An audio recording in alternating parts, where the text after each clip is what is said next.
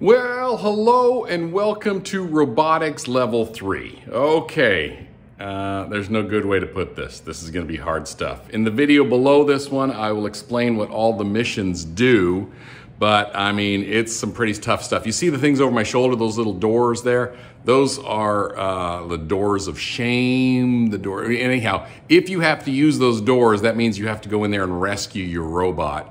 They got tape just closing them right now. Maybe by the time you're watching this, they're gonna be locks on there. So then you're gonna come over to me really sad and be like, Mr. Flick, I need the locks, the keys to the locks of doors of shame so I can rescue my robot because I didn't quite program it right or something like that.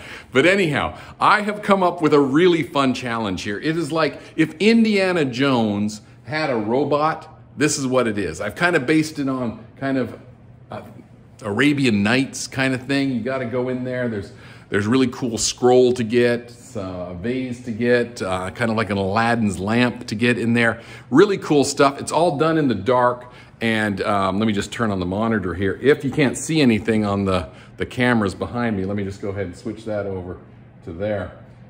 Just come get me and I can switch over the camera, okay? Because then you should be able to see inside what's going on there. I'll get that one little menu out of the way there, but you can see inside the creepy little tunnels of awesomeness that are really cool stuff there. So you're gonna have a lot of fun with this one. It is really hard, okay?